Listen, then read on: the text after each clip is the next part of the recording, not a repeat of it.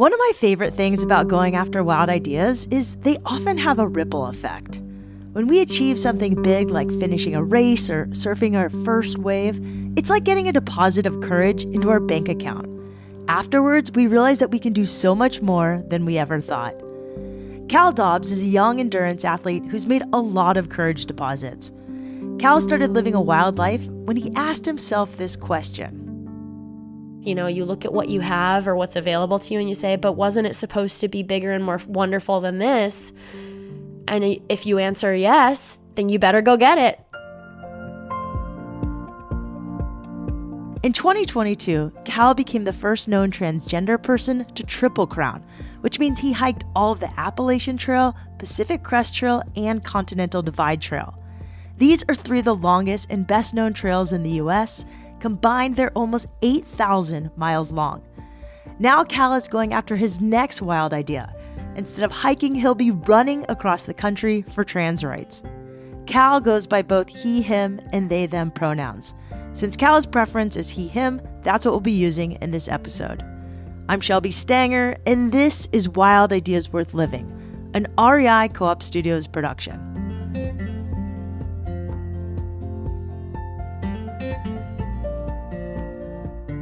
Cal Dobbs grew up in Venice Beach, California, and ran competitively in high school.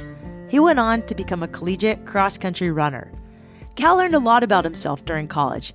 He found out that the further he ran, the more he liked it, and he started entering ultra races. College is also where he fell in love with thru hiking.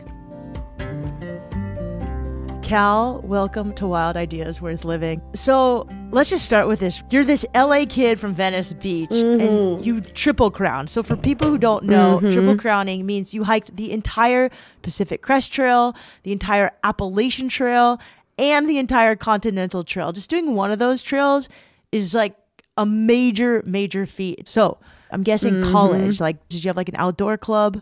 Yes, my journey to the outdoors, I like to think of it as me finding my way back to myself. I didn't grow up backpacking. I grew up running around the concrete blocks in LA.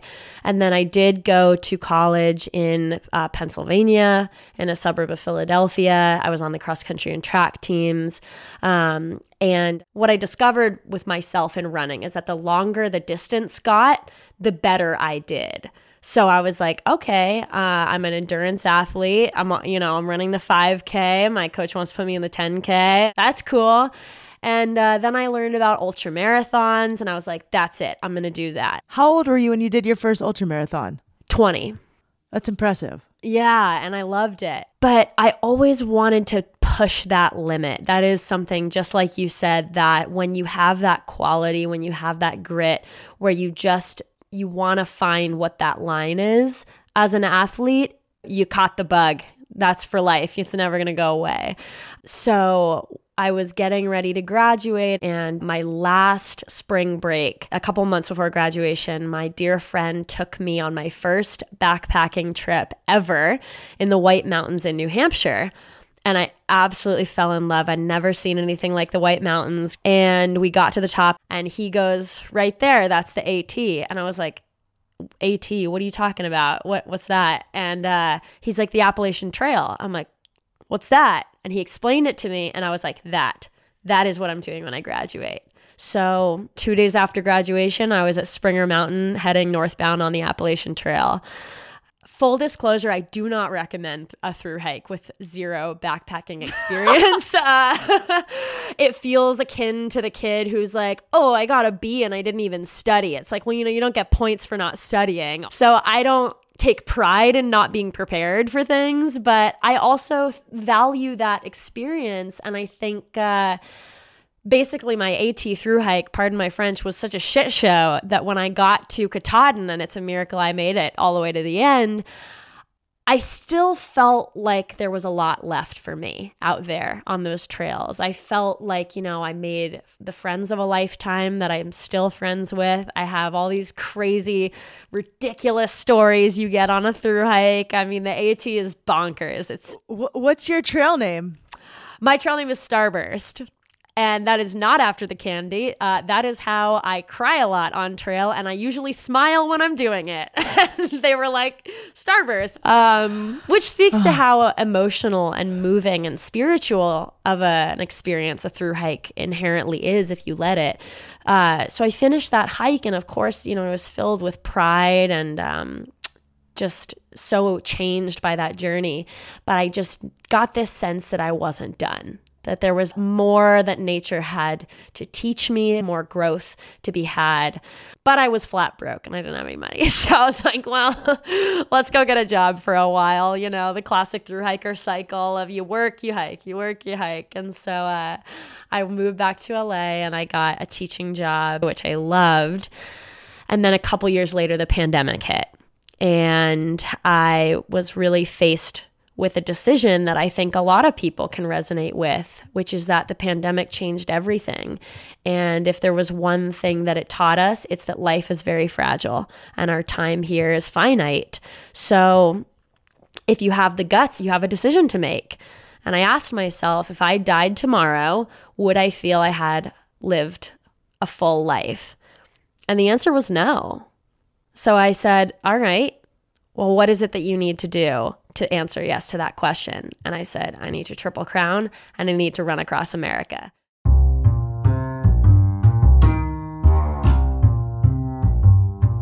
Between completing the Appalachian Trail and starting the Continental Divide Trail, Cal spent 3 years teaching in LA. He set out from the Continental Divide Trailhead in 2021 and arrived at the terminus in Mexico 5 months later. Then in summer of 2022, Cal went after the final jewel of his Triple Crown, the Pacific Crest Trail. Even though he was really looking forward to this trip, nature threw him some curveballs. Every thru hiker I've talked to has a very unique story about either when shit goes wrong or how the trail changed them. And yes. I'm curious if you have a story that you repeatedly tell your buddies at the bar or wherever, coffee shop. Oh, I have a story for you. In retrospect, very unwise. We almost died out there, but my big, I do not recommend it. But at the same time, I'm glad it happened. So on my PCT thru hike, I'd already done the Continental Divide, which is sort of the, daddy long legs of the trails. People are like, oh, it's the hardest one. I'd already done the CDT. So I'm flying pretty high. I'm like, PCT, no problem. But because the PCT is so popular these days, and because unfortunately, climate change exacerbating the wildfires we get here in California, I knew that I had to finish the trail. So I said, I'm going to start as early as possible. I got my permit for early March, which is a very early start date. Most people start a month or more after that. But I wanted to get ahead of the fires. So we start in early March, me and my partner and my dog. And we make it to Kennedy Meadows South, which is the foothills base of the Sierra Mountains. We get there very early. So if anyone's familiar with the Sierras, they know they got a lot of snow up there. And you're supposed to start later to wait for it to melt. But we plowed right through there. And me and my hiking partner were actually the first thru hikers through the Sierras last year. And we had the good fortune of it not being too high of a snow year, but it was still very snowy. And it was just very dramatic being out there. I mean, those are some of the most popular mountains in the country, and nobody experiences them the way that we did. We went through Yosemite. We were the only people in the entire national park. I mean, how many people can say that? How is that? Because the park was closed. It's open for the PCT hikers, but there's no visitors. All the roads are closed. There's no rangers out there because there's nobody there. And the snow, it's just too much snow. Nobody wants to be out there. And for good reason, let me tell you, because we headed into Mammoth, which is right before Yosemite. First hikers there, when we started heading out of Mammoth, and we ran into the folks behind us, and they were like, hey, there's a big storm coming, 30% chance of snow tomorrow. And we're like, oh, 30. That's nothing. So we head into Yosemite. Oh, no. What we didn't know was it was 30% chance tomorrow, 100% chance the 5 days after that. So everybody else got the memo. They stayed in town to wait it out. Somehow we missed the memo. We figured we'd be fine. So we head into Yosemite National Park, and it starts snowing. And we're like, well, it'll stop. And needless to say, it did not stop. It snowed for the next 5 days. We did not have enough food to have our mileage slow down that much. The trail was fully covered, so we had no idea where we were going.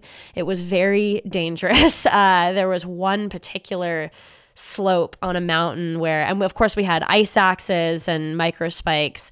And it was this very steep drop off directly into a raging river. And that is probably the closest I've ever been to death, because one misstep and you will die. I hope I never say that again. I'm not a daredevil. I'm actually a very risk averse person. I actually really love my life. But that was also the most beautiful place I have ever been. I mean, it was quiet.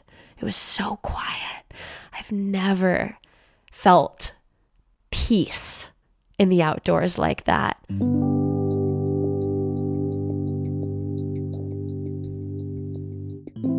What was something you really learned about yourself through hiking that you didn't learn anywhere else? Oh, that's a great question. Let me ask you this too.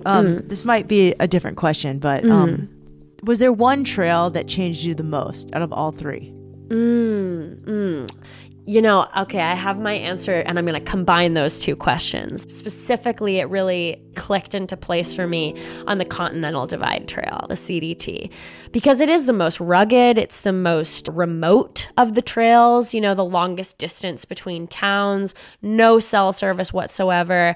I think, as beautiful as I just said Yosemite is and the PCT is, the CDT was the most consistently breathtaking trail of any of them. You go through Glacier National Park, the Wind River Range in Wyoming, the Rocky Mountains, go through Colorado, and then the desert, you finish in the desert in New Mexico. So because it's so remote, and because there's these long stretches where you don't really see another soul, it's also the least popular of those 3 through hikes. So there's not as many hikers out there.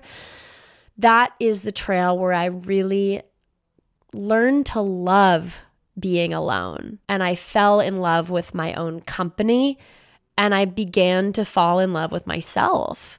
I'm a very extroverted person, a very social person. But what I realized, especially growing up, being the star athlete, you're getting a lot of attention, and we start to feed off it. And I'm sure there's lots of athletes out there listening to this who really resonate with that. And it kind of becomes like a fix or like a drug. And then I, pretty much lived my whole life up to that point for the approval of other people, for the accolades of all these, achievements. And then I started through hiking, and there's really nobody there. There's no one clapping when you cross the finish line. There's nobody there saying, "Good job, Cal." There's nobody even there being like, "How's your day?" No one's there. It's you and nature. And that was terrifying for me when I first started hiking. It brought me to my knees, if I'm being honest, and I almost quit. And then, I realized there's a reason why everybody likes me, for not to sound conceited, but I'm like, well, everybody else seems to like me. Why don't I like me? Everyone loves Cal except for Cal. This is a lifelong process for me and for everyone, is self-love and self-care. It's a daily practice. But the CDT is really where, like I said, those voices started to settle. I really came into my transness. So I was, really stepping into myself, really stepping into my identity, and really starting to decide who I wanted to be, what I wanted to do. To honor the lessons he learned on the trail, Cal is finally pursuing something he's wanted to do for a long time: run across America. In March 2023, just one day after this interview, Cal started his run. He sent us an update about how it's going from the road. You'll hear that and more after the break.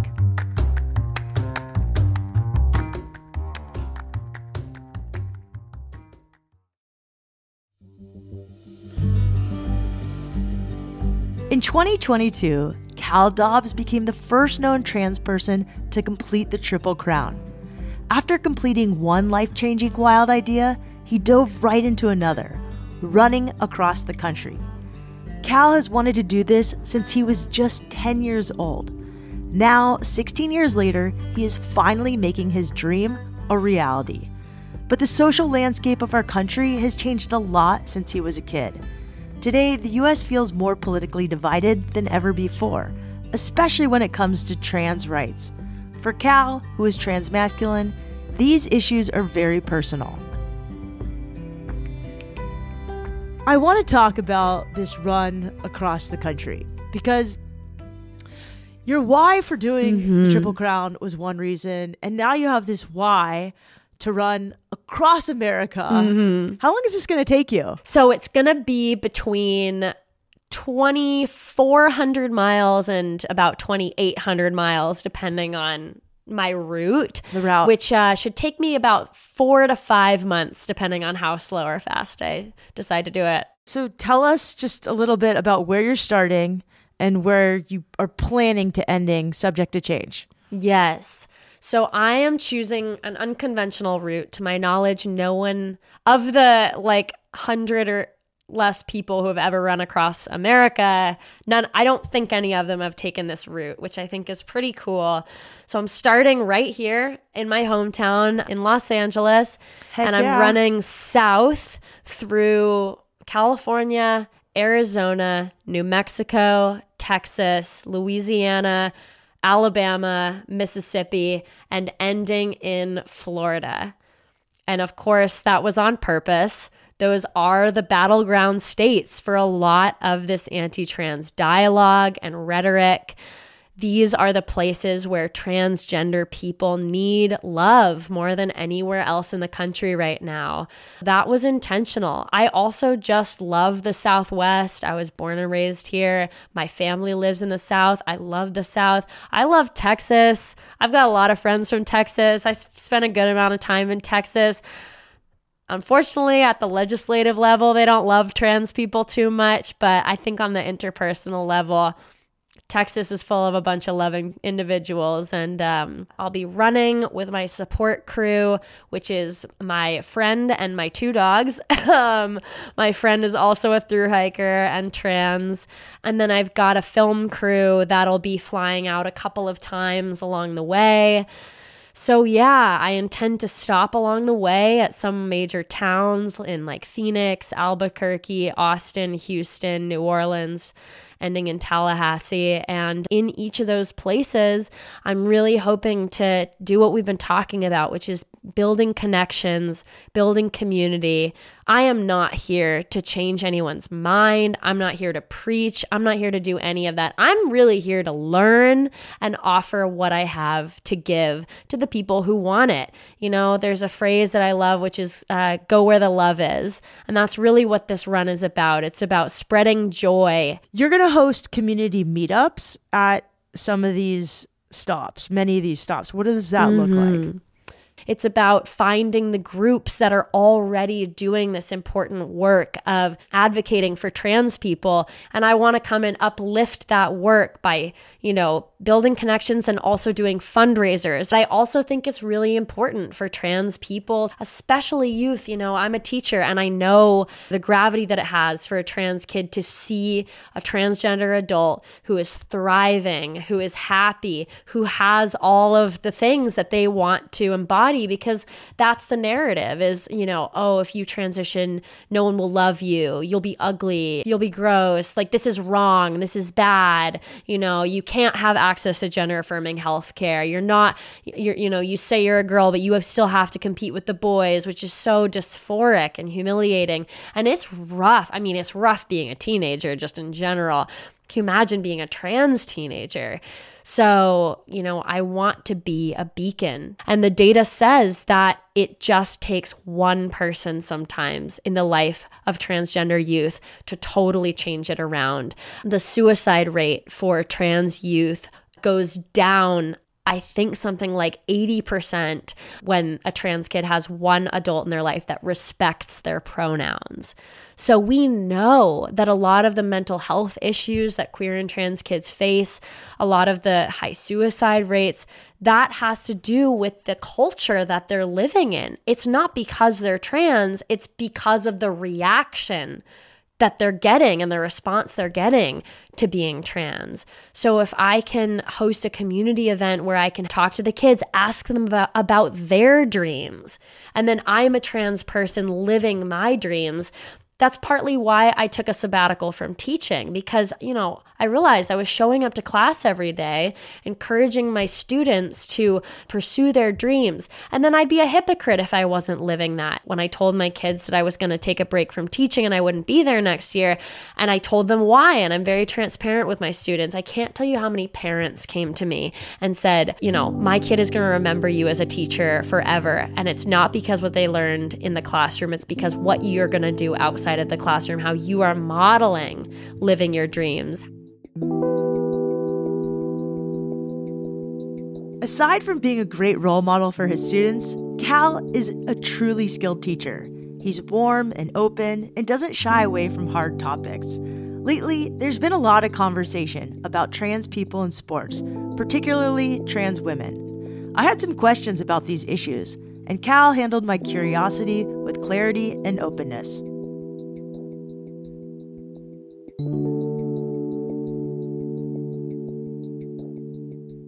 Let's not beat around the bush. All of this anti-trans legislation is targeted primarily at trans women, especially in sports specifically. So why is it all targeting trans women? And it speaks to this larger conversation that we need to have as a society that we're all implicated in, which is patriarchy and sexism, right? The reason that we fear, or that society fears, trans women more than trans men is because people don't understand transgender identities. So when an ignorant person looks at a trans woman, they see a man, and men are threatening. You look at a trans man, you're like, oh, that's just a confused woman, and women aren't threatening, right? And it's not anyone's fault. It's all subconscious, is because a lot of the rhetoric treats trans women like men. The bathroom bills are all about sexual assault, and I don't want a man in the woman's bathroom.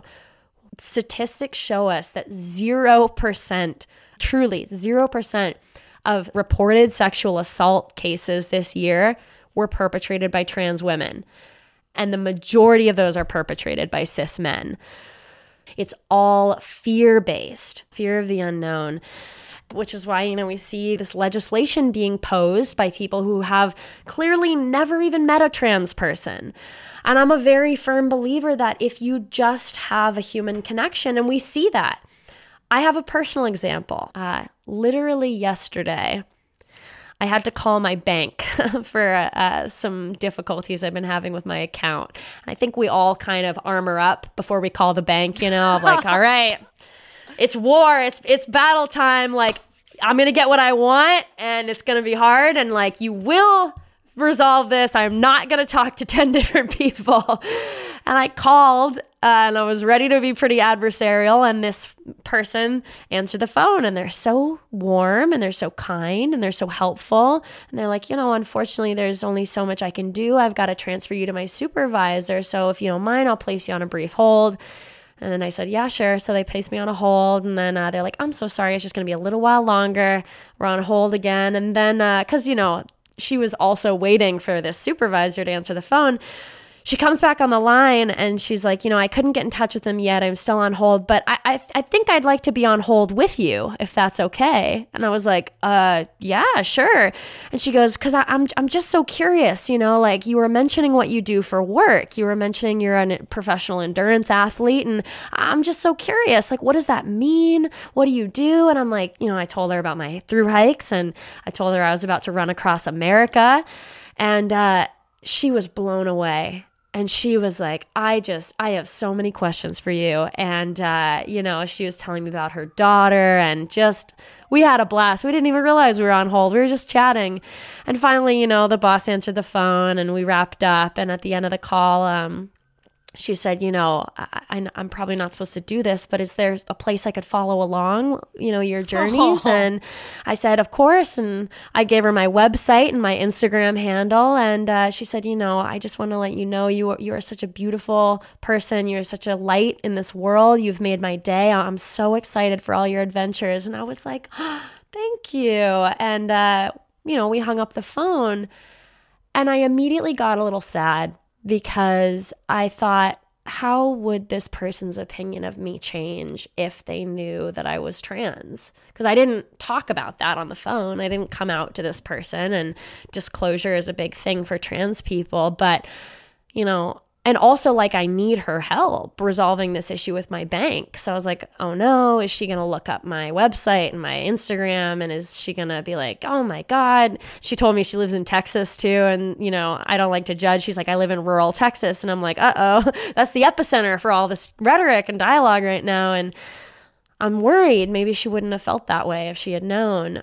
And, I went about my day, and I got on my phone a couple minutes later and checked Instagram, and I had a message request, and it said, hey, this is me, from the lady from the bank. I just wanted to say I'm so glad I found your page. I think what you're doing is so cool. I live in Texas, and if, I saw that your run is heading through Texas, and, don't tell my boss I'm reaching out to you, but if you're ever running through here, I'd love to come say hi, or maybe, bring you something. And I looked up where she lives, and I am running through her town. Oh, that story gave me goosebumps. As of June 2023, Cal is partway through his run across the country. Here's a note from him about how it's been going. Hey, what's up? It's Cal. I'm recording this from a gas station in San Antonio, Texas, which is about 1,500 miles into my 2,500-mile transcontinental run. I've been having so much fun meeting trans people and allies across America and hosting community events and fundraisers to bring love and resources to the trans people most impacted by this unprecedented onslaught of anti-trans legislation. Cal Dobbs, thank you so much for coming on Wild Ideas Worth Living. We're rooting for you over the next few months as you finish your run across the country. At the end of Cal's run, he's hosting a 5K in Tallahassee, Florida, called the Trot for Trans Lives. You can participate virtually or in person. To learn more about this race and Cal's journey across the country, check out Cal's Instagram at cal_hikes. That's CAL_HIKES.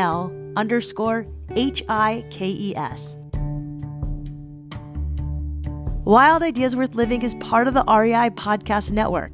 It's hosted by me, Shelby Stanger, produced by Annie Fassler, Sylvia Thomas, and Sam Piers-Nitzberg of Puddle Creative, and our senior producer is Jenny Barber. Our executive producers are Paolo Motola and Joe Crosby. As always, we love it when you follow the show, rate it, and write a review wherever you listen. And remember, some of the best adventures happen when you follow your wildest ideas.